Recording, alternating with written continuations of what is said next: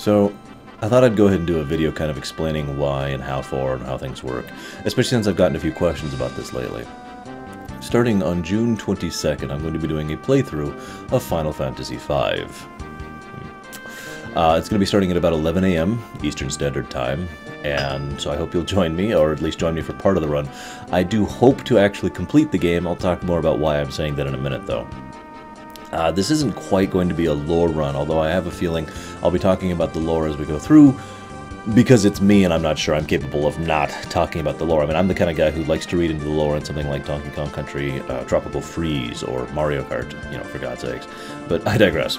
So, let's explain why exactly I'm doing this. There's something called the 4-Job Fiesta. Now, if you've never heard of this term, I'm going to go and explain it in brief. It actually refers to two separate things. There's the charity event, and then there's the method of play. Plenty of people have done the method of play, including me. But this is the first time I've ever actually participated in the charity event. I'm actually kind of excited about that.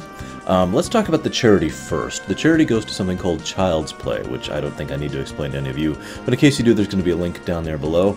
The first link is going to be to Child's Play itself, and the second link is going to be to my stream, which is where I'll be streaming. The third link, of course, will be the 4-Job Fiesta thing, if you feel like joining us, because that'd be awesome.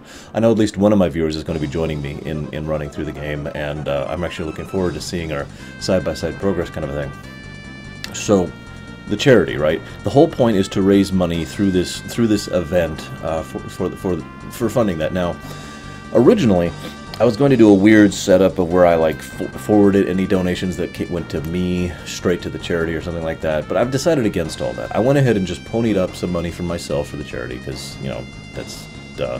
And I don't feel like I need to explain why I did that.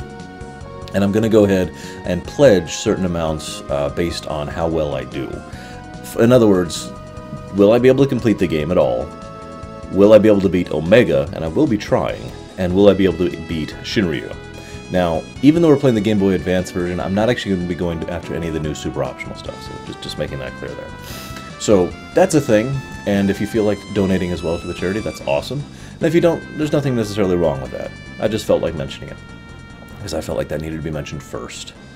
Now that's the event, the charity event, but let's talk about the style of gameplay, because I've gotten a few questions about this lately. For those of you who have not played Final Fantasy V, we'll start in a simple manner. FF5 has a job system, which is how it functions. In other words, you have your levels, but that only determines like your baseline stats, and even then only barely, because most of your real stats and your abilities in your kit, in other words, what you can actually do, are determined by your job. And you can change your job basically at will as long as you're out of combat. I suppose I should say. I think FF10-2 is one of the only games that lets you change your job in combat. So, let me give you, I mean, there's some obvious things that you can do with this, but the most fascinating way they did this in FF5 is they had a system where you can kind of do this multi-class thing. For example, let's say that you're a black mage and you level up black mage. As you do combat, you gain job points in addition to experience points. So as you level up your job, you gain more abilities from it, passives, actives, you know, whatever. That kind of a thing. So as you're gaining these new abilities, you can then have them into slots, and you get like one slot per job, with a couple of exceptions, which won't really matter for this run. Freelancer in the Mine. That's not going to be relevant. Ergo, once you, let's say you level up Black Mage, let's use that as, this is the most fundamental, normal example there is of multi-classing. Then, you go ahead and switch the character to a White Mage, and equip their Black Mage ability that you got from that. So now you can cast black and white spells on the same character. Fundamental, right? There's a lot of other different ways this can work out, and the number of combinations is staggering. There's a lot of really inventive, interesting stuff people have come up with over the years.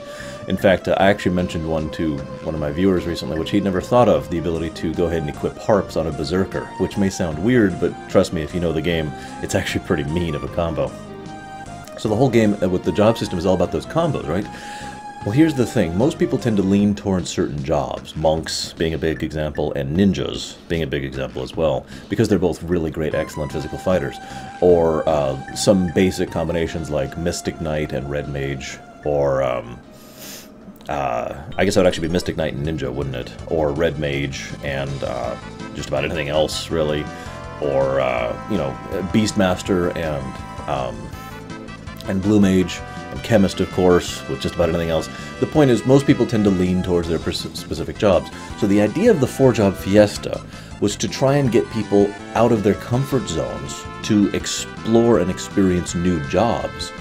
And then to appreciate them and to learn how they work, to develop new strategies and new ways of playing based on those new jobs. See, this is the funny thing. Final Fantasy IV, in my opinion, was a great game. And Final Fantasy VI, in my opinion, is the best game ever made. But Final Fantasy V is unique because it's one of the best built gameplays in an RPG I've ever seen, ever.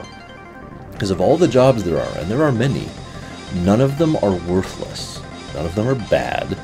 None of them are necessarily worse than the others. The only difference is some take more work to make them actually function than others.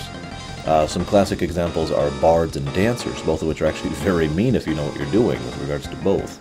I'm not going to give you combinations here, I don't want to bore you with the actual tactics or strategy. The point being, there's no such thing as a bad class, and that takes some very seriously well-done game design to make that kind of a thing happen. So the fact that they pulled this off is amazing. So the 4-job Fiesta wants you to try out new classes, again, that you've never even really done anything with, that you've never really tried, to see what they can do, right?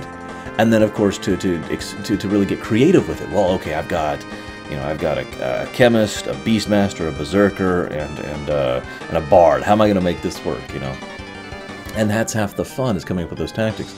I myself freely admit that I leaned heavily on Blue Mage in my first few playthroughs of this game, way back when I was playing the RPG version. So, you know, obvious concept, right? Now, I've done several 4-job Fiestas, like I said, with regards to playstyle. This is my first time doing the charity event.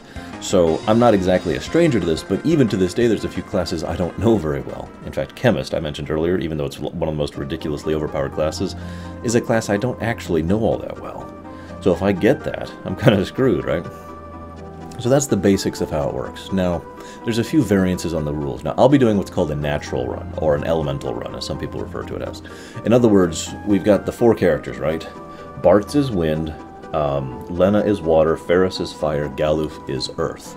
In other words, Bartz will always have to be a job from wind, Lena will always have to be one of the water jobs, Ferris will always have to be the fire, and Galuf will always have to be one of the earth, right? And the jobs are randomly assigned to you, by the way, and there's no switching.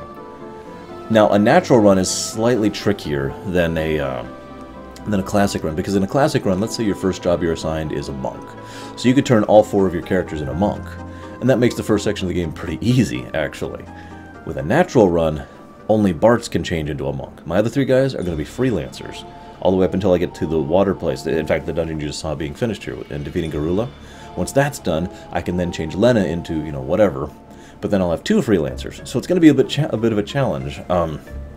In all honesty, this is actually my first time really going full tilt into an elemental run. I've poked at it before, but I've never actually put effort into doing a full run, so this is kind of a new thing for me too.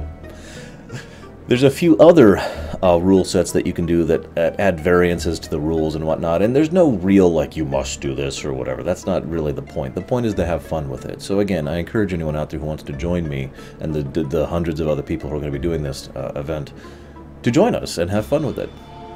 Either way, I do hope to see you there. Shoutouts. Have fun. Oh my god, it's a 5!